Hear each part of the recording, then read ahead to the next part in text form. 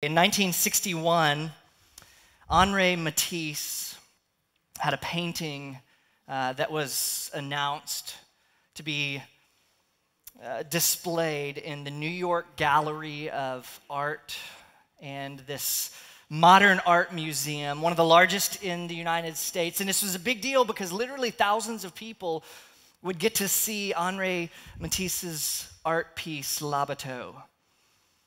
And hundreds and thousands saw it, experienced it, walked by it, got to take it in. 46 days after this piece was hanging in the New York City's Museum of Modern Art, somebody realized and recognized that they accidentally hung it upside down.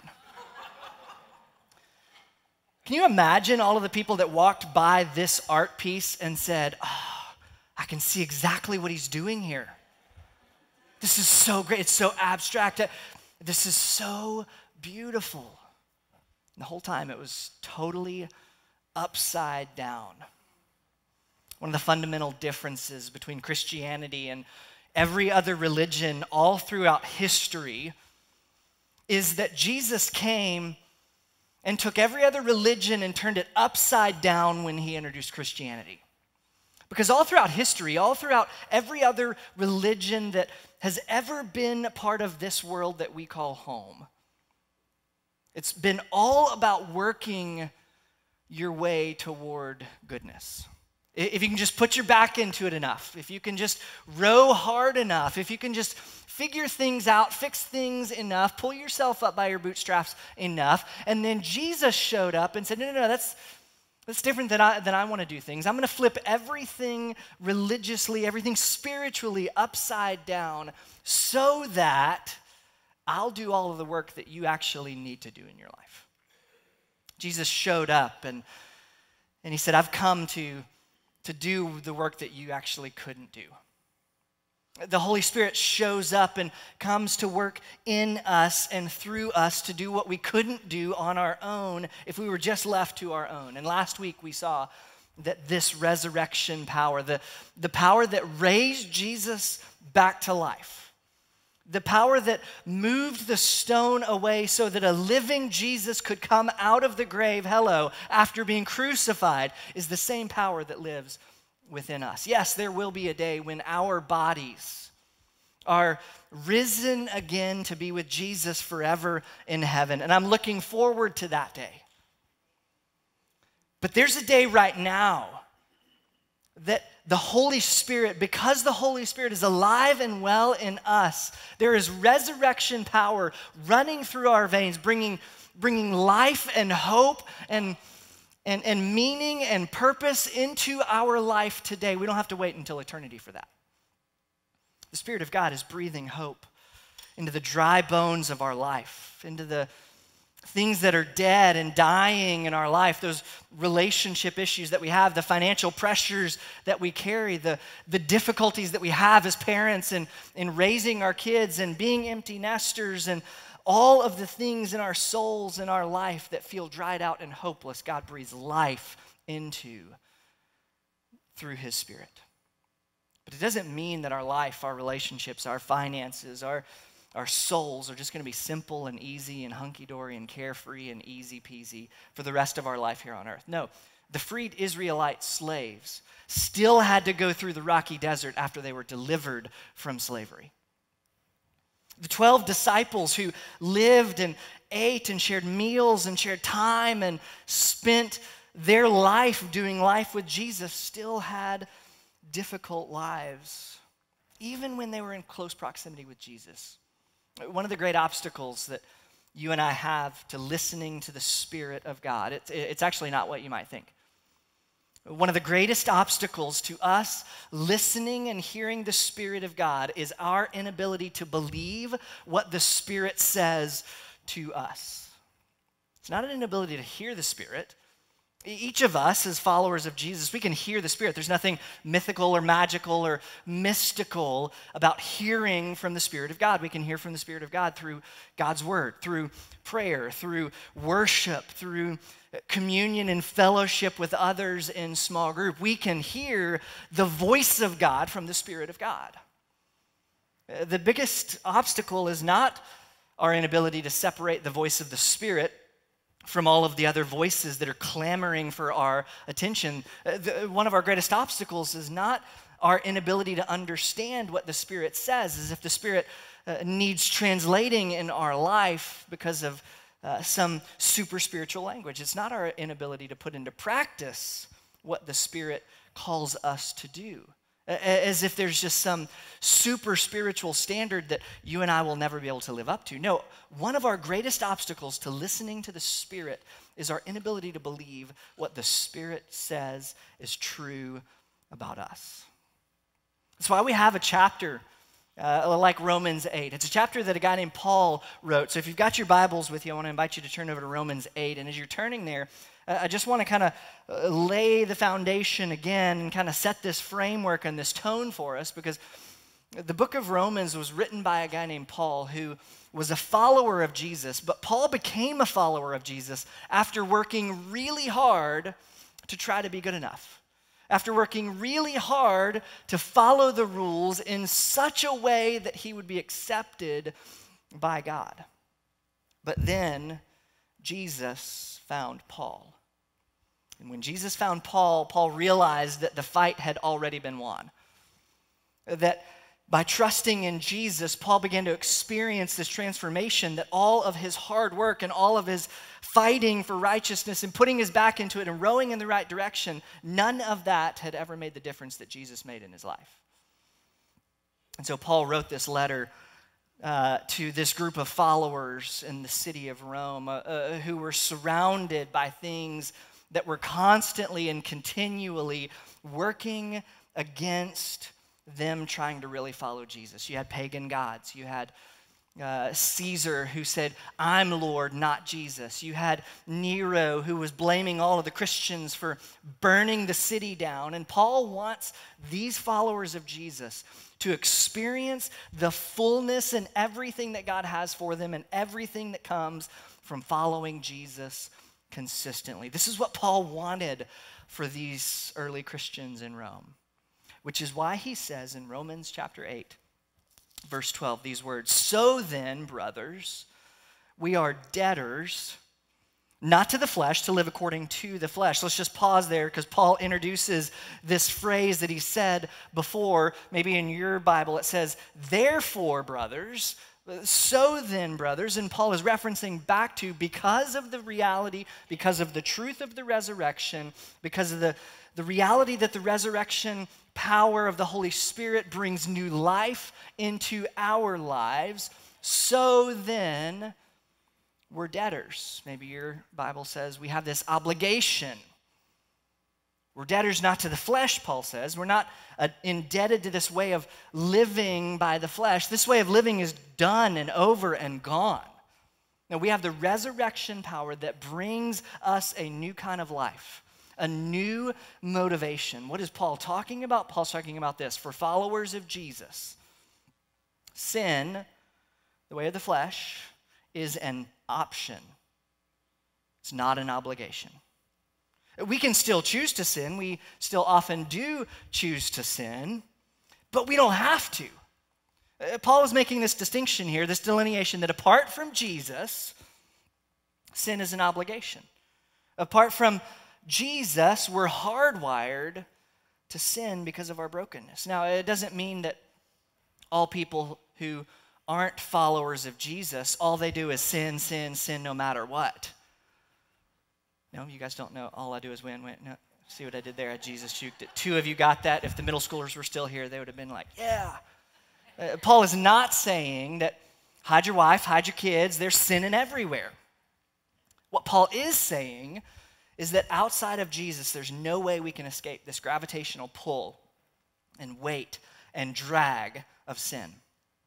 We are, in fact, enslaved to it. But as followers of Jesus, with the Spirit alive in us, Resurrection power runs in our veins. Sin is not an obligation anymore, Paul says. It is now in Christ an option. But let me just have an honest moment with you.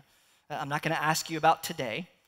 I want to ask you about the last 15 minutes. Let's zoom this out. Are there any of us in the room here today who still choose the sin option? Maybe in the last year. I'm just saying, hypothetically, in the last year. Yes, of course we do. Why do we still do that? Why do we still sin if we love Jesus? Let me give you just a few options. This is not meant to be an exhaustive list. This may not hit on your reason for still sinning, even though that you love Jesus. But here's just a few ideas that may trigger something. Why do we still sin? Maybe because we're uninformed.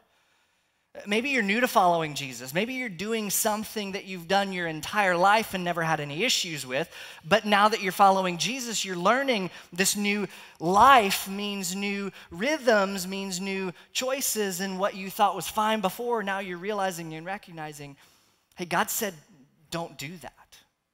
Maybe we still sin because we're uninformed. Maybe second, we still sin because we have bad habits. We have these bad habits that run so deep in our life that they're like these deep ruts in the road, and we can try to get the tires out, but we get stuck, and then we get out, and then we get back in because how deeply engrossed. We're kind of like this sheep who, when God pulls us out of the rut, then we take off and run, but because of the habits of sin in our life, we just jump right back in. Maybe we're like that sheep. Maybe we're uninformed. Maybe we have bad habits. Maybe it's not either of those. Maybe it's just that we're weakened by our sin nature. Like we're not strong enough to consistently resist temptation. Like for my own life, when I get so busy, when I'm stretched so thin, when I'm not sleeping well, or I'm stressed, or whatever else is distracting me in my life, in those moments, in those seasons, my wife and kids, they get my leftovers. They don't get my best. I get grumpy. I get frustrated. I get sideways. And I'm not required to get grumpy. I'm not required to get frustrated. And it's not, you know what, guys, I'm off the hook because I'm tired, I'm sleepy, I'm stressed. No, I still make the choice to get sideways.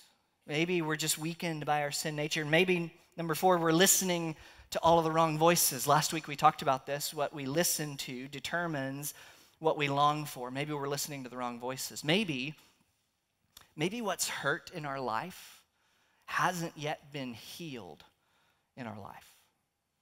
Each of us has hurts and habits and hang-ups that Jesus invites us to give over to him.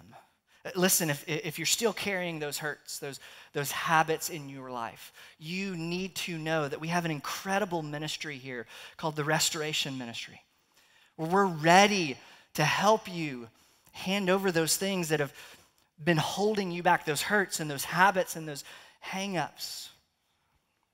Maybe today is that day where you're asking, why do I still sin? And you just haven't dealt with the hurts. We're ready to help you in that. What we long for ultimately comes from what we listen to.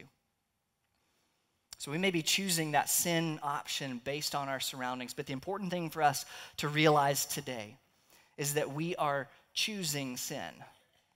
We're not obligated to it. It's an option that we're choosing. Now, let me just, as an aside, let me just talk about addiction. Because addiction captures our heart in such a way that it's no longer a choice that we make, but a response that we take. We have real hurts that in our addiction, it means that we feel and experience obligation to that addiction. But the good news of the gospel says that by the power of God, these addictions too can be healed. There is no stronghold, foothold that an addiction can have in your life that Jesus can't heal. But there's good news and there's bad news. Which do you want first? Choose your own journey. Good news, bad news, people? All right, good news, people? Oh, the good news people won this morning. Okay, first service, good news. The good news is that because of the resurrection power of the Spirit in our lives, we can choose sin less. We can say no to the sin option more because of Jesus being alive within us. The good news also is that one mistake, that the mistakes that we make, that the struggles that we have and that we carry do not define us, Jesus does. Bad news is, though, the fact that there is an option means we don't have any excuses for it anymore. When you said yes to Jesus, you lost that excuse. Yes, apart from Jesus, you can say, you know what? I'm only human. But the moment you say yes to Jesus, we lose that excuse, and we can't just say, you know what? I didn't have a choice. It's just who I am. No, that was an option that we chose to take.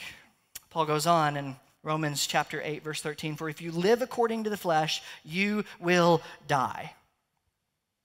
But if by the Spirit you put to death the deeds of the body, you'll live. Paul says if living in the flesh is your reality, you will die. That's all sin has to offer. Deeds of the body. Paul is using this phrase to really capture the idea of sin, but what Paul is really saying is as we live by the Spirit, we choose the sin option less and less. And let me just say as a caveat, I don't think Paul is saying that good Christians don't sin ever. We're not going to become sinless, but what he is saying is that as we live by the Spirit, we choose this sin option less and less. There's a work that the Spirit does in our life that he'll enable you to choose the sin option less and less, to actually put to death, not just put away temporarily, this idea of sin in our life.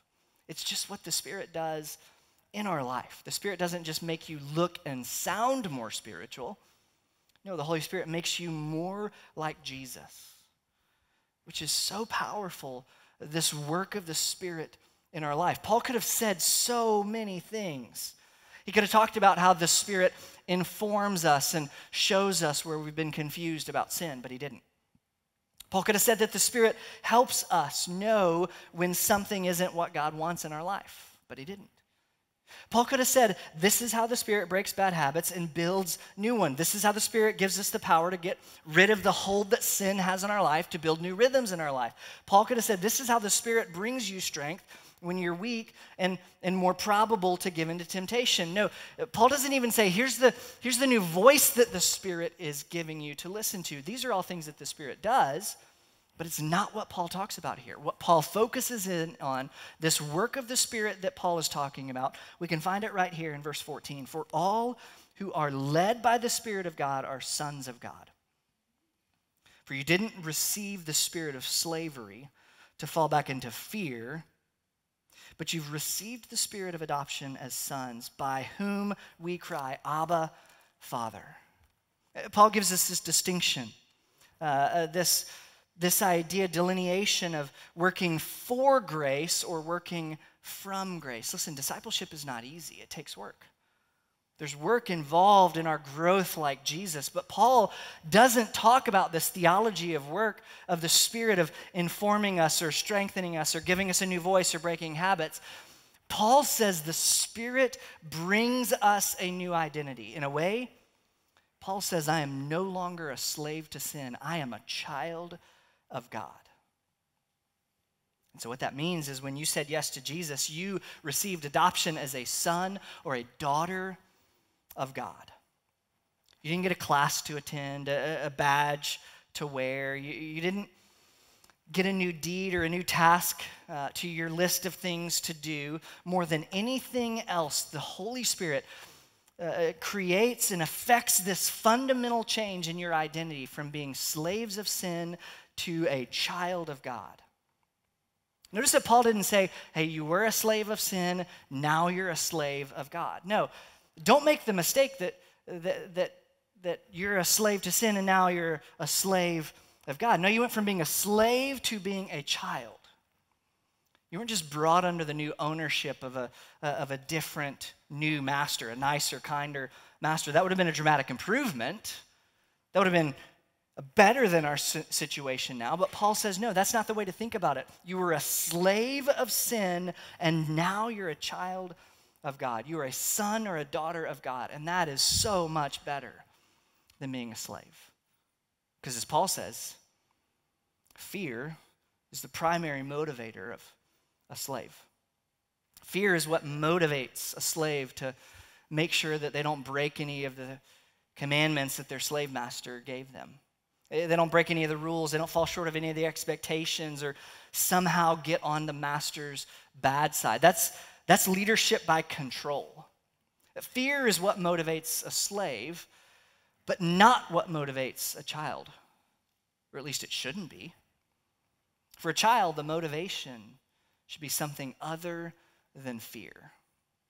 What Paul is saying here is so powerful. Don't miss it. Fear is not in the Spirit's toolbox, which means fear is not one of those things that the Spirit uses in your life to make you into the man or the woman that God designs you to be. Fear is not one of the Spirit's instruments. It's not one of his tools. It's not one of his resources. Can I go further? If what you're feeling is fear, then what you're listening to is not the Spirit. Let's just boil this down and make this uber practical. Think about it in your own life. Where in your own life do you feel and experience fear? Because that's probably the red area or the red flag in the area of your life that you're not listening to the Holy Spirit. Maybe that high school senior who's worried about getting into the college of their dreams, or they've gotten into the college of their dreams and they're worried that they'll be able to make it all the way through without flunking out, without failing out, without messing something up. Maybe the fear is that single person who is worried that you'll always be alone. Maybe your fear is, as a married couple, you'll never get out of the relational dumps that you're in. Maybe for you, your fear is that you're drowning in debt and you never see a way out to financial freedom. Maybe your fear is that you'll never find a job that you actually like going to. But listen to me, the Spirit is not interested in using fear to shape your life. Fear can be a powerful motivator to compliance, but the Spirit isn't looking for compliance and control in your life. Why wouldn't the Spirit of God use fear in your life? It can be powerful. Fear might be a good way to force compliance, but it is a really bad way to involve someone in the mission. Fear might be a great way to get someone to follow all the rules, but it's a terrible way to involve them in the mission. The reality is God isn't looking for a bunch of people who just follow the rules. He's also not looking for people who are just going to break the rules. That's not my point. But his ultimate goal is not looking for rule followers, but Jesus followers. If God had wanted people who just follow all of the rules, he could have made us a bunch of robots. But God was looking for people. And God is looking for people who are on mission with him, who are leading like his son, Jesus. In our family, one of our family values is being a family of gratitude. We want to live grateful not only to God, but to others. And we don't want to just be grateful, we want to express our gratitude. And so we didn't create a rule in our home that says, hey, you must say thank you when anyone does something for you, gives something to you, or something that you ought to be thankful for. No, we don't have a rule. We didn't back up this rule with, if you don't say thank you when someone gives you something, we're going to take away whatever they gave you. I mean, it probably would have forced some compliance for our kids because they were afraid of the consequence. But at the end of the day, in our family, we don't want kids who just comply. We want kids who are actually grateful. We want kids who know what it means to be thankful. And by the grace of God, our kids are grateful kids. We haven't nailed it in every area of parenting. We're still figuring it out, but they're part of this mission, this value of who we are as a family, of being a family of gratitude. And what Paul is showing us here is that God isn't looking for compliance, and so he doesn't use fear, which means for you and for me that God didn't give us the Spirit to keep us in line. God gave us his Spirit to bring us into the family, and he did this through a change in identity. He did this in a change in motivation. This is why Paul says again in verse 14, for you didn't receive the spirit of slavery to fall back into fear. You've received the spirit of adoption as sons, by whom we cry, Abba, Father. This is an interesting phrase. because the Bible wasn't originally written in English. It was the New Testament was written in Greek, and this is actually two different languages in one phrase. You've got the Greek word father, which is the word pater, and then you have this Aramaic word for father, saying Abba.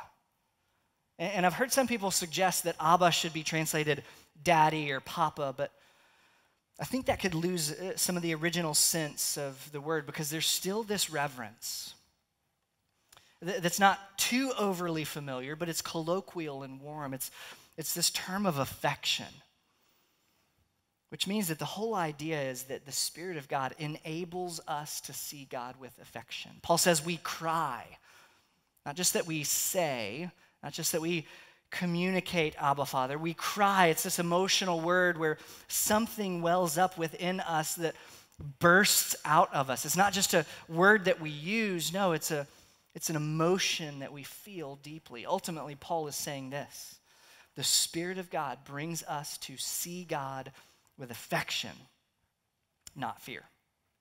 The Spirit works in our life, Paul says, not primarily by new information, not primarily with strength to break free from old habits or some new voice that we listen to. The Spirit's primary work in our life is to see our Father with affection, so that when we approach Him and address Him, we cry out, Abba, Father. So Paul goes on. The Spirit Himself bears witness with our spirit that we are children of God. The Spirit, Paul says, bears witness, testifies. I'm from the South, and when I'm preaching in the South, it's different than preaching here in Southern California, because when I get going and preaching, sometimes somebody will say from the back, like they'll say from the front, testify. Amen. Somebody in the house today bear witness that the Spirit testifies on our behalf that we're children of God.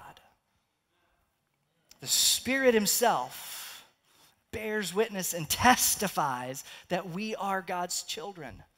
What does this mean? The Spirit stirs our affection for God and testifies of God's affection for us. Did you know that God's affectionate for you? He's affectionate toward you. God has love and compassion and tenderness and care for you. Maybe you grew up thinking, well, God's just all-powerful, and He is. Maybe you grew up thinking or hearing that God is just holy, and He is. Yes, He's loving, but maybe if you grew up in a church environment or a home environment where fear was the primary motivator, it just kept God at a distance. I was talking with a friend a couple of weeks ago when we were on vacation in Tennessee, a friend in Florida, and this friend was just completely overwhelmed, totally stressed out, overwhelmed with the weight of anxiety, depressed about this incoming hurricane in Florida that was just going to devastate things if you saw it on the news. This friend doesn't have a relationship with Jesus, but I shared the hope of Christ. I shared the hope of the gospel, and this friend told me something profound. He said to me, Brandon, I don't really doubt that God loves me. I just worry God doesn't like me. And maybe that's the sentiment that hits home in your heart and in your mind. Maybe you believe what Jesus said, for God so loved the world that He gave His only Son. And you believe all of that, but on some level, you kind of think to yourself, God has to love me. It's almost as if God doesn't have an option. You look at John 3:16, for God so loved the world, and it just kind of feels big and generic and not personal and intimate and affectionate. But can I be honest with you for a minute, if I'm being vulnerable and transparent? As a pastor, it is a whole lot easier for me to tell you and to show you and to teach you and to convince you that God loves you. It's a whole lot easier for me to do that, to show you and teach you that God loves you, than it is for me to believe it for myself. There have been times where I've felt like God just loves me reluctantly. I'm kind of hard to love because of all the ways that I struggle or all the ways that I mess up or the ways that I've disappointed God, the things that I'm still working on and in process in my own life. And so I begin to think, well, if God loves me reluctantly, then liking me is just out of the question. But my mentor, this has been 7-8 years ago, my mentor Ken told me something simple and so profound. He said, Brandon, you should know that God likes you just as much as he loves you. And God likes you right where you are. As I read the Gospels, as I do every year, as I read through the story of Jesus, I notice that Jesus seems to like people. Not just the good ones, not just the religious ones. If Jesus disliked anyone, it was probably the religious ones, the self-righteous ones. But Jesus seemed to like sinners. He seemed to like those who were far from God. He seems to have genuine affection for the broken and the lost and the hurting and the hopeless and the addicted and the struggling and the suffering. Jesus has this way of showing us this simple and profound truth. God likes you. Like you. He likes you. Now, like me, that could be hard for you to grasp. Hard for you to believe, but I just want to pour out this truth over your mind and heart today. God likes you. If you're struggling, God still likes you. If your marriage is a mess and it's all your fault, God still likes you. If you blew up on your kids this week, God still likes you. If you went back to an addiction this month, God still likes you. If one of your kids has left the family and the faith, God still likes you. If you've made a mess of your finances, if you're deep in debt, God still likes you. If you've made unwise decisions in your life, in your week, God still likes you. If things are a mess at work because of the decisions that you made, God still likes you. If you can't seem to kick the addiction, God still likes you. If you can't seem to get past bitterness, God still likes you. Church, hear me say this loud and clear. God still likes you. I'm not saying that sin doesn't matter. I'm not saying that you shouldn't deal harshly with sin in your life. Of course sin matters. Jesus didn't die for something that doesn't matter. But Jesus died to pay the debt for your sin. Why did he do that? Because he likes you. You can't afford to let this transformational truth slip away. There's so many voices that will constantly speak condemnation and judgment and fear, but that is not in the Spirit's toolkit. Spirit speaks to you this truth. God likes you. One of the hardest things for us to overcome in listening to the Spirit of God is believing what he says is true about us. God likes you when you're doubting it. He likes you when you're having a hard time believing that to be true, because God likes you. So today, I want to encourage you and challenge you to pray, Holy Spirit, would you help me feel my Father's affection and love for me?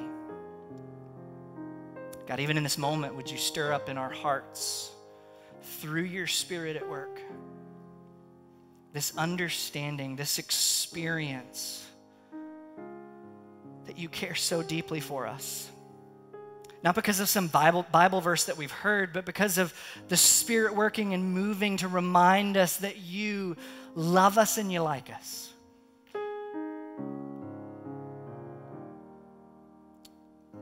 God, as you shape our identity as a chosen, pursued, loved, cared for child of God, would the Spirit work in those moments when we doubt? We ask this in Jesus' name.